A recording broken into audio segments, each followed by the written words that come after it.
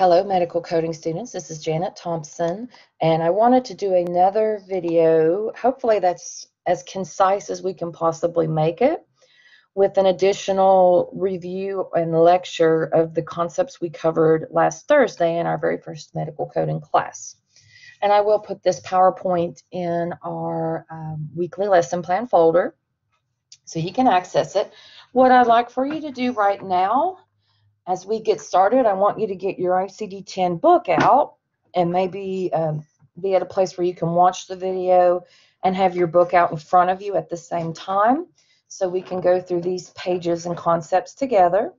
So with that being said, let's get started. Get your book out. And first things first, let's find the table of contents. And there's several areas that you'll need to be familiar with from this table of contents. It's going to tell you where you can locate the items that you need, the tools that you need. So I want you to locate the official guidelines for coding and reporting. We're going to take a look at those pages. The index to diseases and injuries, the neoplasm table, the drug table, the external cause of injuries index, and then the tabular sections, which starts with the letter A and goes to the letter C. So we're going to be using the index to diseases and injuries constantly, and then this week in class we're going over the neoplasm table. So turning over into your book past the table of contents, you're going to come across a page that looks like this, ICD-10-CM, Official Guidelines for Coding and Reporting. And it starts with what the symbols are in ICD-10, what the punctuation means, what are excludes and includes notes, how do you work with seventh characters. Okay, turn over a page until you find Section 1, Conventions, General Coding Guidelines, and Chapter-Specific Guidelines. So this is further breakdown of how you use the ICD-10 book. And you may need to pause this video as I'm going through these different areas, so just keep that in mind. You may want to pause the video. Like right now, I said, it'll take a moment to find the Section 1 Conventions and General Coding Guidelines. Maybe push your pause button and make sure you can turn to that into the book. And I want you to find where the chapter-specific coding guidelines start. So we start with Chapter 1, Infectious and Parasitic Diseases, and it's categories A through the end of B. And these are just some examples of things we're going to be looking at this week. So we have directives, how you code HIV cases, what is the sequencing that's required. And then another page over, we can find Chapter 2 guidelines. It starts at the bottom of the page for me, and this is for neoplasm. So we're looking at both of these next Thursday. Now, I will say my preferred way to access guidelines is through this electronic document that has the link right here. So I can pull this up, actually right here, I'm already on it. And this gets updated every year. It's through the Center of Medicare and Medicaid Services. And this is exactly what you have in your book. And this is easier for me to teach from because I can really zoom in on this text. So everything that we just looked at in the pages can be found in this electronic document. So specifically, we'll be looking at this chapter-specific coding guidelines starting with HIV. And this is basically your directives. As coders, we are researchers. So we have to follow these guidelines for a reason. It links certain conditions and ailments together so we can see what patterns may arise. And that's the whole business of medicine. We just keep growing. All right, so we're going to move on now to the alphabetic index of diseases and injuries. So there are different indexes. We start with the very first one, the alphabetic index to diseases of injuries. And please never code directly from this index. That's the first mistake a lot of new coders make. And that is never to be the practice. So don't get in the habit of coding just from this index. We always have to look the codes up. All right, so starting with our index to diseases and injuries, it starts with the letter A. And when we're looking at these ailments, we look at the specific name of what is wrong with the patient. Do they have a disease? Do they have a heart failure? So starting on the first page, we see aberrant. And then underneath of that, there's artery, so aberrant artery. And it gives us, it says in parentheses, peripheral. And then it gives us the code Q27.8. And what we have to do then is look this up in the tabular list. We have to find the Q section and find where the specific code is at so we can read the code category and make sure there isn't anything else we need to do. So as we go through our tabular list, this is just an example. You start with the letter A. Your code ranges are here at the top where you can find your codes. And I'm just scrolling through the tabular list. Looks like I'm on chapter 6 here. And then this is the very end, starting with letter Z. So the ICD-10 book will almost always guide you to the correct code. If a code doesn't seem to match the physician's notes, just go back, keep looking, or doing internet research is going to be a big part of the job, and working with your physicians who make these diagnoses and document them is going to be a big part of that job. ICD-10 codes are 3 to 7 characters in length. So a 3-character code can sometimes be all you need. Sometimes you need it to be up to the full 7 characters. All right, so example, sometimes a 3-character code is all you need to report a condition. So example J14, pneumonia due to Haemophilus influenzae. Let's take a moment, and I'd like for you to look up this code or go directly to this code in the tabular. So take a moment and turn to J14. And again, this may be where you want to pause the video for a moment so you can get to your codes. And when we look up J14, it's a small category. We just have this right here. Pneumonia due to Haemophilus influenzae. And then there's some notations there. Code first, associated influenza, code also associated abscess. So the book is giving us directives on what we need to do. And believe it or not, that 3-category code, there's not an icon beside of it that says it needs a 5th digit, which is opposite of the code underneath of it. If we look at J15, it has a little circle beside of it that says it needs a 4th digit. So that means we have to come over here to the codes underneath of that category. We have J15.0 and J15.1. Or if we go to J15.2, it needs a 5th digit. So we cannot just code J15.2. That's an incomplete code. It has to have whatever the amount of numbers of codes is specified. So it's not optional. In some cases, additional characters are required for reporting a more specific code, and this is not optional. We'll take another look at another example. Category L02. So take a moment in your book and turn to category L02. And hit your pause button if you need to. Once you turn to that category, it's a very long one. So we see some notations here. Starting with L02, we have an icon beside of it that says it needs a 4th digit. I know you can't really read that all that great, but that little icon is there. So it needs a 4th digit. So we have to come to the categories underneath of it. It's either going to be L02.0, L02.1, etc.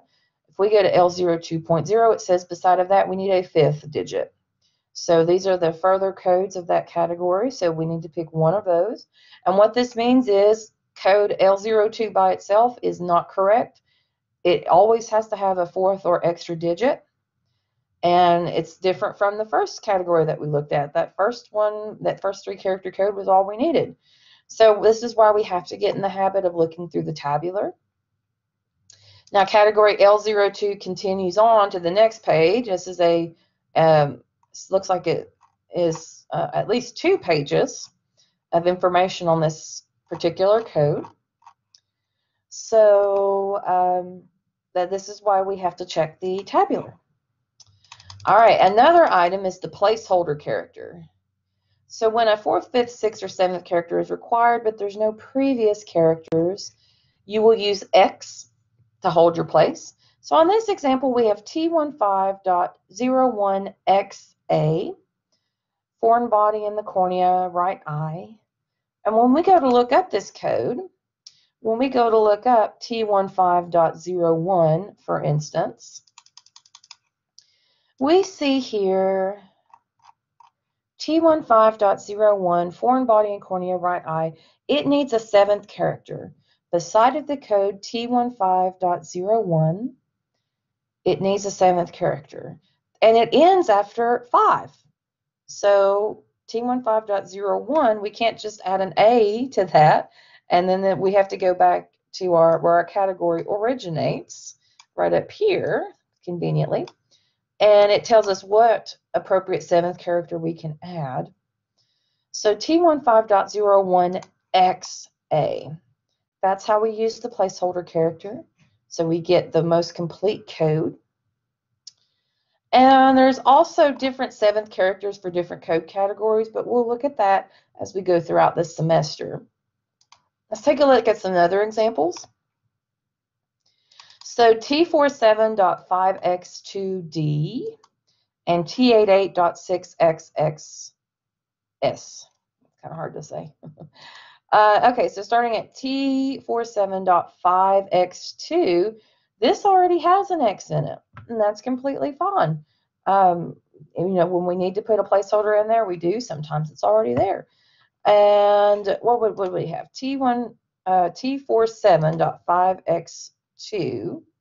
So it needs a 7th character, and I didn't grab a screenshot of this one, but what we would have to do is go back to the T47 category itself and see what is listed under the 7th characters. And our next one was T88.6XXS. So take a moment and turn to category T88 in your coding book. Hit pause on the video if you need to. We're going to turn to T88. And when you get to that category, there's lots of notations. It starts at the bottom of a column. So we need to go on further to the next page. The 7th characters go on to the top of the next page. And our code T88.6, right here, we have anaphylactic reaction from an adverse effect of a drug. And we need it to go to a 7th character. There's only 4 characters here. There's nothing underneath of it. The next code that starts is T88.7. So from here we have 2 placeholder X's. So we can use as many as we need to get us to a 7th character. But that's how this process is going to work. And let's look at another example. Take a moment and go to code S64.00. So hit the pause for a moment if you need to, and find code S64.00. And when you get to that code, it needs a 7th character also. So we add an X, and we go back to our 3-character category of S64. We can add an A, D, or an S. Most of your encounters are going to be initial in this class, so our full code is going to be S64.00XA. So another example with our placeholder character. Okay, other notations we see when we look up codes that we'll see includes list terms and diagnoses that are also reported with the code or included with the code's description. So example, F31 bipolar disorder includes manic depressive illness, psychosis, and reaction. So here's in our book. Let's take a moment and turn to code F31. Hit your pause button if you need to. And F31 has includes notes, excludes 1, and excludes 2 notes. So when we see in our medical record, we may see bipolar disorder documented also as bipolar type 1, manic depressive illness, psychosis. It's just giving you clarification that you are in the correct area for your code. Now, excludes 1 notations are codes that cannot be used on the same health claim form with the original code. So example, F32 has excludes 1 for codes F31, F30, F33. And let's take a moment, let's pause the video and turn to code F32 in your book. And excludes 1 we see for F32 is bipolar disorder, manic episode, and recurrent depressive disorder. So what it's saying is those conditions that are in excludes 1 cannot exist at the same time as the conditions of F32. So major depressive disorder single episode cannot be billed or listed on the same claim form with a bipolar disorder code or a manic episode code or a recurrent depressive disorder code. So we check these by going back to where the category originates, F32. So that's a habit we need to get into. Another example is J37.1. So take a moment if needed to pause the video so you can turn to this code, J37.1. It has excludes 1 and excludes 2 notes as well. And it has up here at the top of the category for J37 several notations of when to use additional codes if they apply. So J37 we see use additional code to identify exposure to environmental tobacco smoke, exposure to tobacco smoke in the perinatal period, history of tobacco dependence. So it's giving you directives on what you need to look for in your medical record. And now let's go into excludes 2 notes. This is just a warning not to mistakenly use the code above when the code below is more accurate. So example, F34.1. Take a moment, pause the video if needed, turn to F34.1 in your tabular list. And this particular category just has 1 excludes 2 notes. If we go up and look at F34, there's no notes under that category. This actually comes from this F34.1, but we still have to get in the habit of looking at everything in our category carefully. And F34.1 excludes anxiety, depression. So it's saying that this might be a more appropriate code to describe your ailment for your patient. That's all that is. So it's just a guidance. All right, let's do some coding. Let's look at some case studies. So to start, we have anemia due to or in chronic kidney disease, stage 3. And I kind of wrote out your steps here. Index of diseases and injuries, then look up anemia, then due to, and then chronic kidney disease. So to start, you need to go back to your index of diseases and injuries and look up the term anemia. So take a moment and pause this video if needed and give yourself a moment to look up the term anemia. So push pause if needed. Anemia is a large category. So after you locate your code, you want to, and this is probably on the next page over, find in your index where it says due to, and then underneath of due to, it will list chronic kidney disease. So take a moment and pause the video. You want to find for anemia, underneath of anemia, due to, and then chronic kidney disease to match what I have on my screen here. So take a moment and pause the video until you find the index. And when you look at the code, it tells you D63.1. So important, we cannot just use that code and take it as it is. We have to look it up in the tabular. So that's our next step. So now we are going to locate D63.1 in our tabular. So I'd like for you to pause the video and give yourself a moment to look up the code that I have on my screen.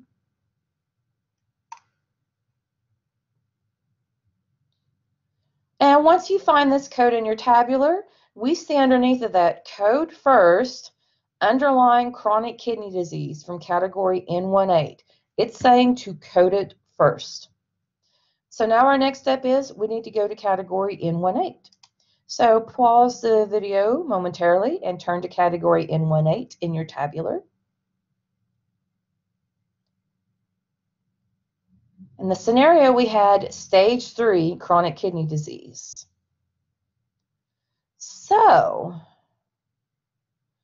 our first code in this scenario, N18.3, and then our second code, D63.1, is anemia. That's the result of the chronic kidney disease. So that makes sense. We would list the chronic kidney disease first. Okay, let's go to our next coding scenario.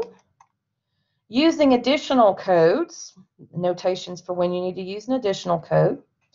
So here we have sickle cell disease without crisis with fever.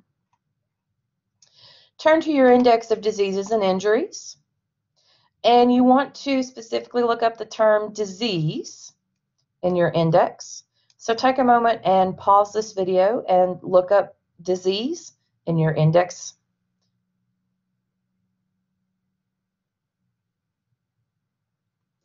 And once you find disease, your next step is to find sickle cell.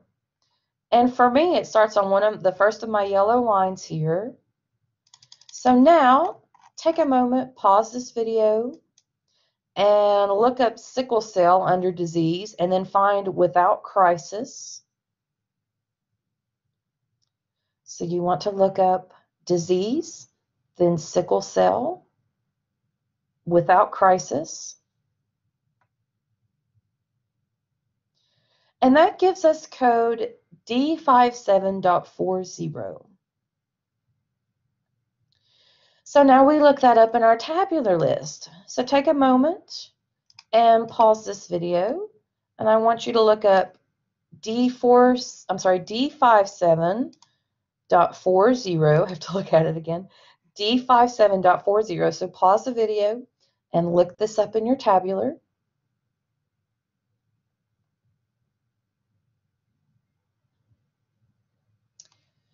Okay, so when you look at this code, D57.40, we don't have to add any additional characters to it, but we do have one more step. We need to go back to where the code category begins at D57. So take a moment and turn back to D57. Push pause if needed. There is a notation when you get to D57 that says, use additional code for any associated fever. R50.81. And in our code scenario, we do have sickle cell disease with fever. So now we go to category R50.81. So take a moment and pause the video if need be. Turn to code R50.81.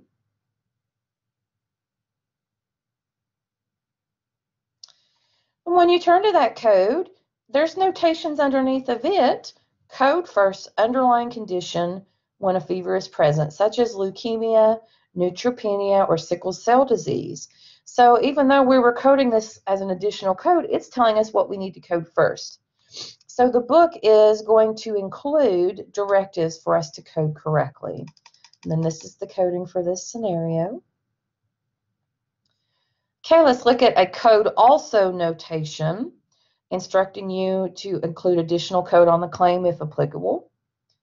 So here we have D70.1, agranulocytosis secondary to cancer chemotherapy. Has a note to also code the underlying neoplasm.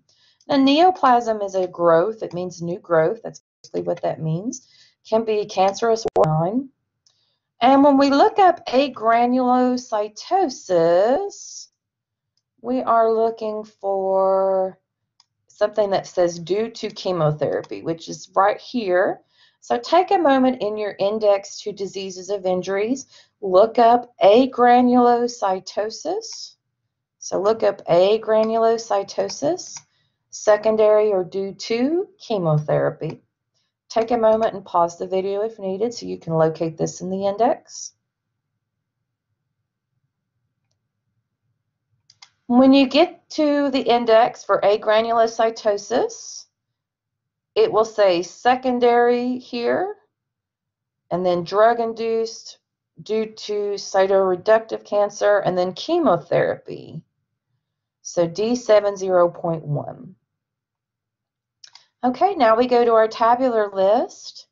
So take a moment, pause this video, turn to category D70.1 in your tabular. So pause, we're going to find D70.1.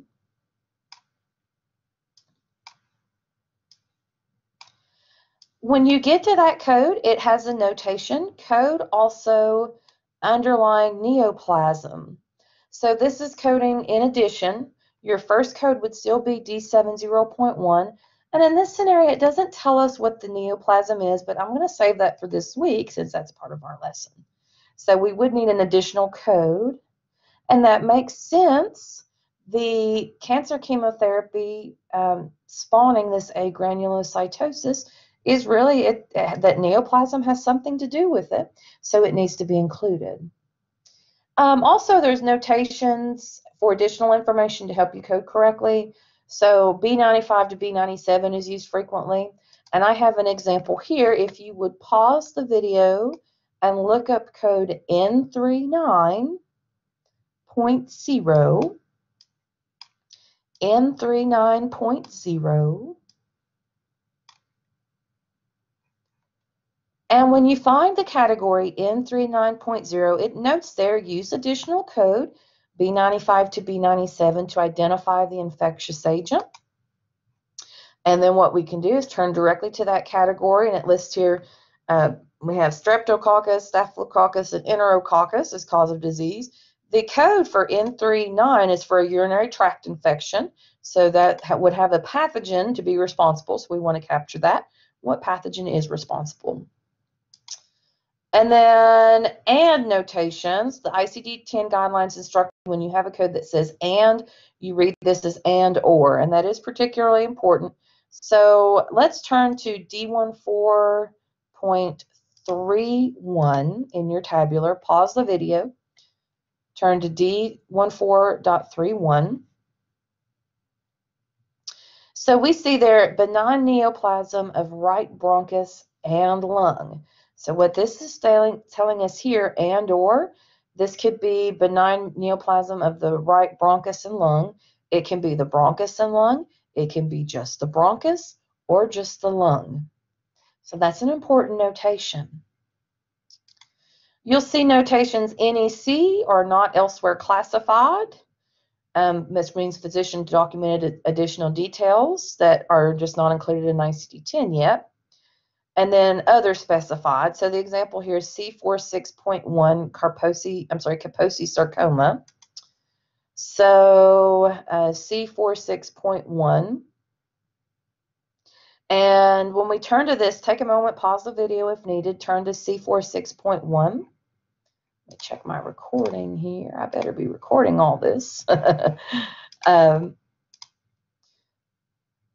So Kaposi sarcoma of the soft tissue. If we look at the category C46, it also says code first, any HIV disease, because Kaposi sarcoma is exclusive to having HIV. It's one of the manifestations. And unspecified codes are not otherwise specified. We sometimes have to use these a lot. So example A48.52 is other 848.52. Get my little boxy here. Wound botulism. And it says non-foodborne botulism, NOS, are not otherwise specified. And we have a code, use additional code for the associated wound. Well, that makes sense if it's wound botulism. And that's it. That's it for our review. So the next thing I wanted to go over is how you can use this ICD-10 data website for the review and quiz assignments. And I'm going to do a separate video for that. Now we meet this Thursday. Let's see, today's 26th. So August 29th, this Thursday at 9:30, we have class again, in person, room 205 at Tech Drive, online in the online classroom, or what's called Blackboard Collaborate. So we will be continuing with learning our first chapters, infectious diseases and neoplasms. Hope this review was helpful.